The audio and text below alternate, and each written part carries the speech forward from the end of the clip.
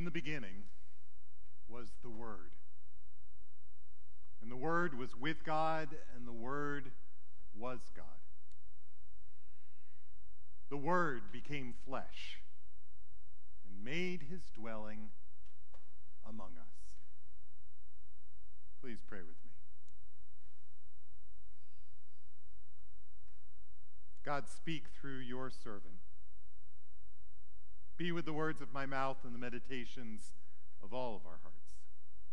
They might be found acceptable in thy sight. Through Jesus, who is our rock and our Redeemer. Amen. Words have power. The right words put together in just the right way have the ability to bring to life thoughts and concepts and experiences. More than that, the right words actually create experiences. They create new realities and allow us to envision new possibilities. Words have the power to transport us to places where we see things we've never seen before and feel things that we've never felt before and become things that we could never imagine ourselves becoming before. Which one of us has not read a book and suddenly been transported to a place where we see things and we experience places we've never been? We have feelings we've never had, and we have insights into things we've never understood before. I think this may have been where the Apostle John was going when he was trying to talk about the eternal, transcendent, life-changing nature of Jesus Christ at the beginning of his gospel, when he said, "In the beginning was the Word." God's Word.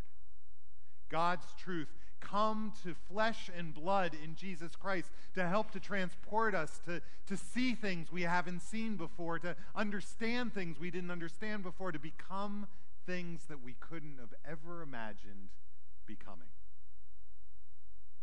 Words are powerful. They're also complex and idiosyncratic. In every language, there are certain words and phrases and idioms that make no sense when you directly translate them.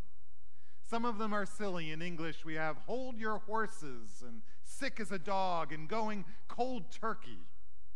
"I feel pumped." "This is off the hook." When we try to say something is never going to happen, what do we say? "When pigs fly." Where did that come from? It's actually an old Scottish proverb. The Russians have their own version of that, but in their version they say, "When lobsters whistle on top of high mountains." When we want to say that something is going to be easy, what do we say? We say it's a piece of cake. In Poland, they say it's a roll with butter. The Germans, particularly, for some reason, have these words that hold on to so much more meaning. They're so difficult to unpack. Words that are so complex. Words like Schadenfreude. That's the feeling that you get, the feeling of elation, joy that you get from hearing about someone else's misery. The Germans also have this word Torschlusspanik, which is the feeling of dread that you get when you realize that you haven't accomplished a lot in your life and time is quickly running out. Literally translated, it means gate close panic, like the gate is closing to your flight. The Germans also have this word, Kummerspeck, which is the weight that is gained through emotional binge eating.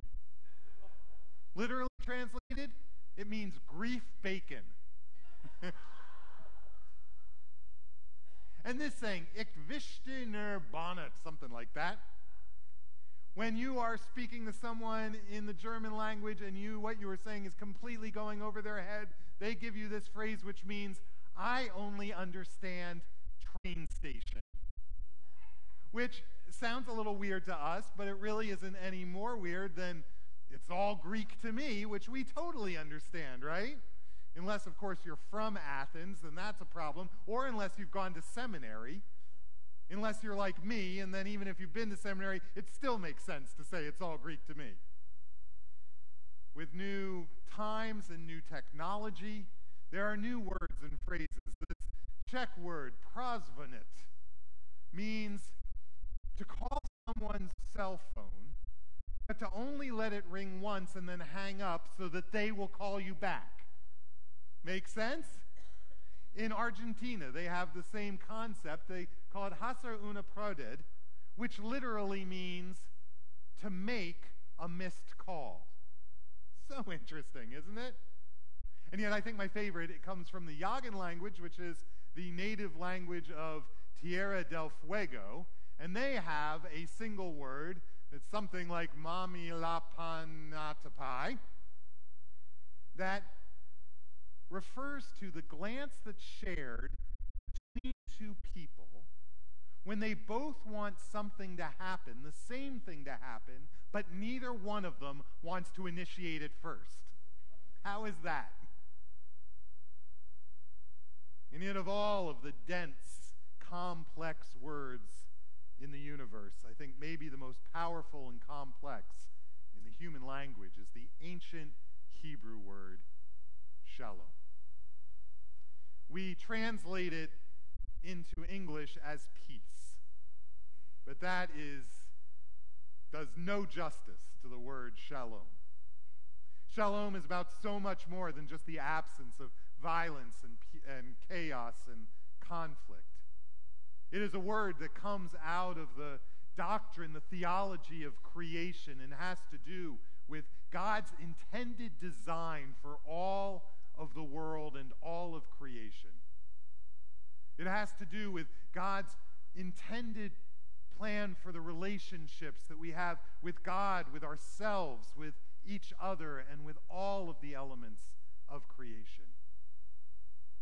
Shalom goes so much deeper than just this typical understanding of peace. Shalom is about right relationships between all parts of creation. In that sense, it's about harmony and balance, and about justice and safety and security and prosperity. It's about completion and wholeness and a fullness of life in all of its aspects.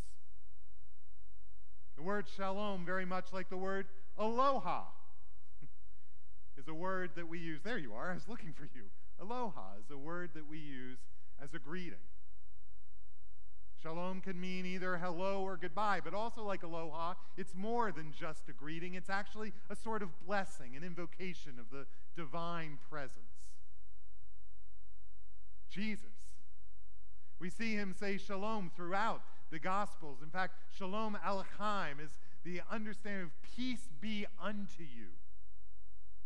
It's more than a greeting. Jesus says this to the disciples when he first sees them in the upper room after the resurrection. He says the same thing to the disciples on the road to Emmaus. Shalom Aleichem, peace be unto you. This greeting, it's more than a greeting. It's a greeting, it's a blessing, it's a portrayal of God's character, it's an environmental manifesto, it's an eschatological wish, it's a call to action, all rolled up into one. There's a similar term in the African languages, this idea of Ubuntu. Ubuntu is another one of these complex words that goes so much deeper and means so much more than any Western language could properly translate. It talks about the very essence of being human. In Zulu, if you want to give someone the ultimate compliment, you say, "Yo unombuntu," which means literally, you got a lot of Ubuntu. Someone who has Ubuntu is kind and generous and caring and loving and forgiving. They show a lot of hospitality. They aren't afraid to share what they have with others, but it's not necessarily just because they're such a good person or a goody two-shoes. It's because they understand the very essence of life. They understand that all of us, all human beings and all of creation are tied up together in one inseparable bundle of life. And that when something happens that's good for one of us, it's good for all of us. That when one person is hurt or suffering, that in a very real sense we are all hurt and suffering. That when one person's humanity is robbed from them or they're diminished, in a very real sense we are all diminished. And when one person is empowered or freed, in a very real sense we are all freed. Archbishop Desmond Tutu used to say all the time that he believed that apartheid was crushing his white South African brothers and sisters even more than the black South African brothers and sisters, because at least the black South Africans understood that their humanity was being robbed from them.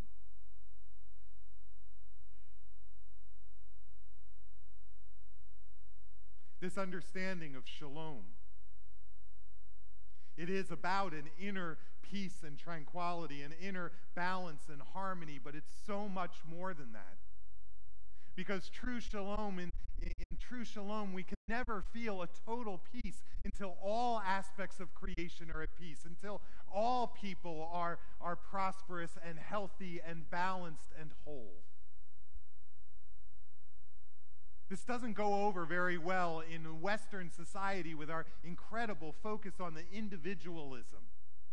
Because with real shalom, when some are in power and others have no power, it's just impossible to achieve shalom. It's impossible to have that kind of peace, inner or outer, when some of us have places to live and others don't. Some of us have food to eat and others don't. Some of us have clothes to wear and others don't. Rob Bell, a few years ago, when he went to Africa for the first time, he ended up at one point in one of the most violent cities in all of Africa, and he asked his guide to show him the things that he thought that Rob most needed to see. And so one night, early in his visit, the guide asked the driver to drive them into the most dangerous part of town, and his driver said, "Oh, that's not a good idea." But the guide insisted, and so they drove out from the inner city out into one of the huge slums, and as they got further into the slum, it got darker and darker, and more they saw more fires on the side of the road, and it was becoming obviously more and more dangerous. As they got into the most dangerous part of the slum, the guide said to the driver, "Okay, let us out here." And the driver's like, "Oh, that is not a good idea." And Rob Bell's starting to think, this may not be a good idea. But the guide insisted, and so they got out, and he told the driver to meet them a quarter mile down the road. And so the two of them were walking down this road in the dark, and as they did, out of the shadows came all of these 14, 15, 16-year-old girls, whispering to them, "Tresham, Tresham, Tresham, Tresham."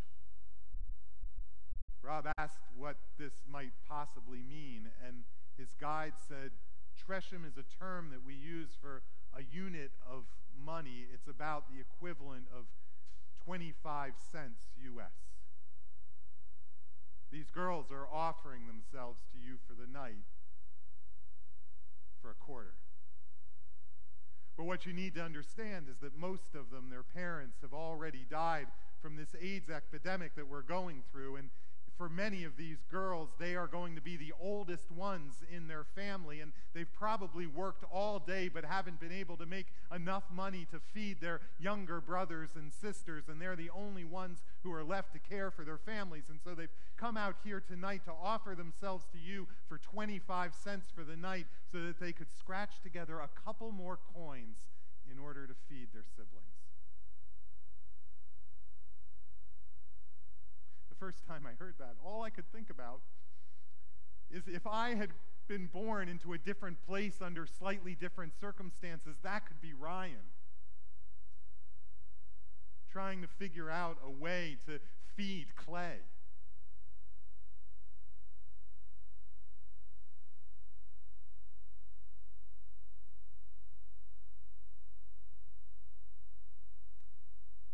And so the question, obviously, is how can we have any sort of inner peace or tranquility when things like that are going on in the world.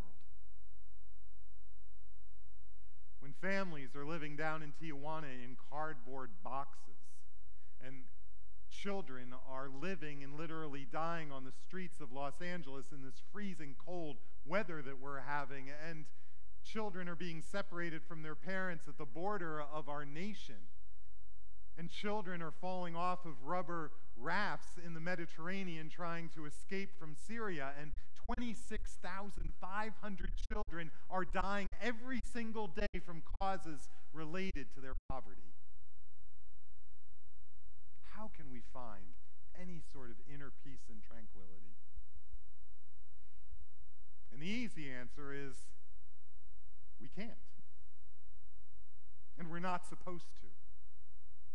Because a big part of Shalom is this inner heartbreak and longing and aching for things to be different. This longing that all of us should have for God's kingdom to come and for things to be different and for God's intended design to be more and more what happens to be, to want to be part of helping God to build God's version of what the world should look like and relationships should look like here on earth.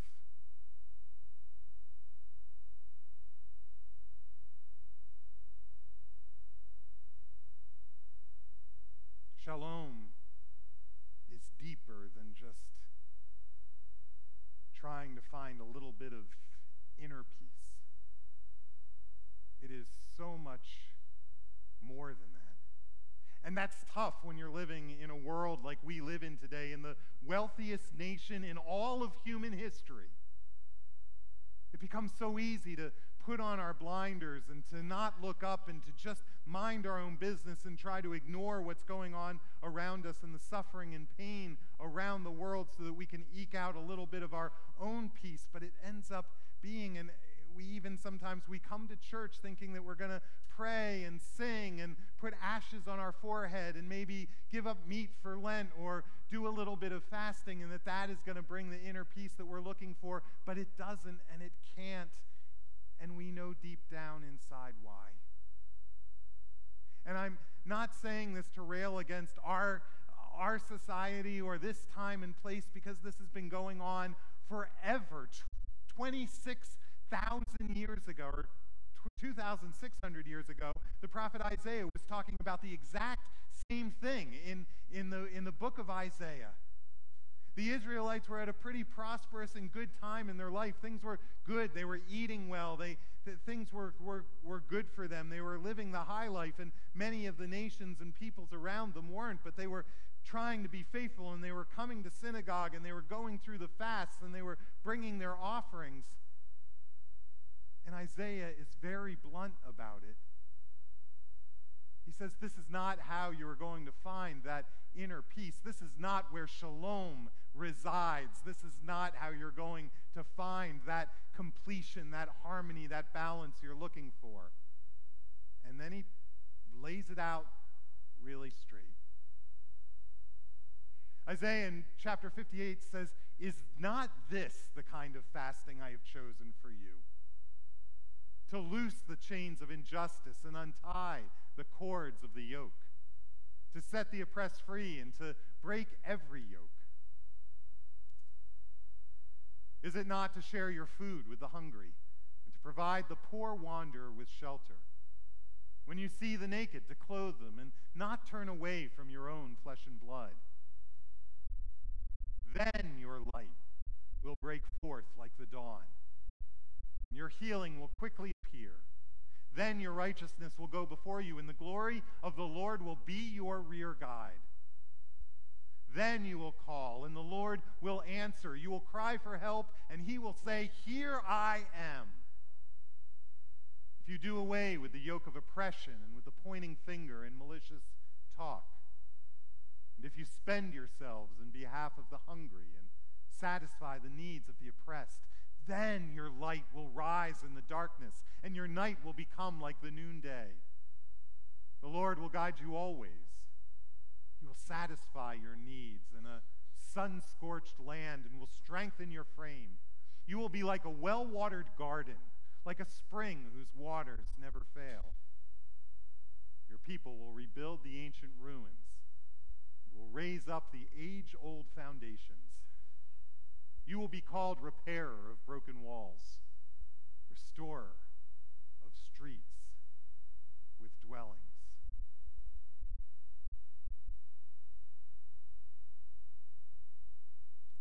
This week we enter into this 40-day window of opportunity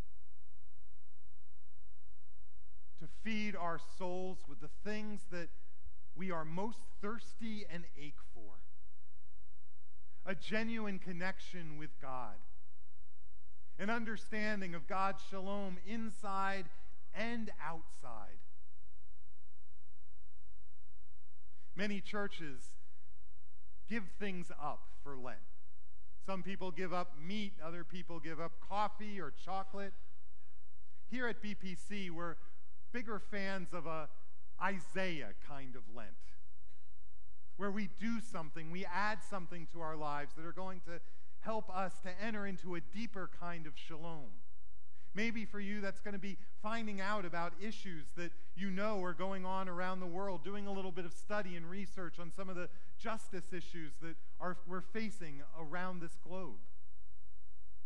Maybe for you it's going to be going out and getting involved in more ways of serving others and trying to make a difference, signing up for as many marathon of service projects as you can.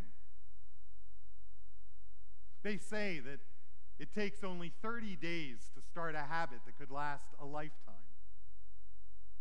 Many people have taken Lent as an opportunity to begin doing something, adding something to their life that could make all of the difference for the rest of your life. What would it look like if for the next 40 days you were to give your spouse or your significant other or your children a big hug and a kiss, and that lasted for the rest of your lives? What would it look like if you took some time, 5 or 10 minutes, to pray and meditate every day, or just shot off a quick email of encouragement to someone else in your life every day for these next 40 days? Or if you really wanted to know what shalom is all about, what the connection between inner peace and outer peace actually looks like, what God's vision of the ideal world would be, what God's kingdom is supposed to look like, what that balance and peace and harmony with ourselves and God and with others and all of creation was intended to look like, then maybe you should be sinking yourself into this word. Maybe you'll make a commitment over the next 40 days to read just one chapter in the Bible each day. It would probably take you 3 to 5 minutes. If it's something that you'd be willing to do, I'd suggest maybe you start in one of the Gospels. Maybe you would even start with John, where the very first words you'll read are, "In the beginning was the Word." Or Matthew, or Mark, or Luke, or maybe you would read from Psalms, or from Romans, or Philippians. What would it look like if you started a habit this Lenten season that just might last the rest of your life and make more of a difference in your life than anything else? Because words are powerful.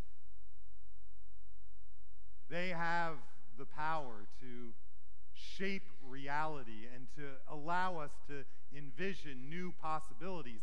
This word has the power to make dreams come true, to help us to see things and feel things and experience things we haven't felt or experienced before. It has the power to help us become things we've never even imagined becoming before. If you want to know what real shalom means, what it means to allow ourselves to take off the blinders and open our eyes and see the world as it is, to allow ourselves to feel and long and ache for God's kingdom, to allow our hearts to break with the things that break the heart of God, then immerse yourself in this word, and you will understand what real peace looks like inside your own life, between you and the people in your life, and in a world that is desperate for us to begin envisioning and then living out a new reality. Shalom. Shalom Aleichem.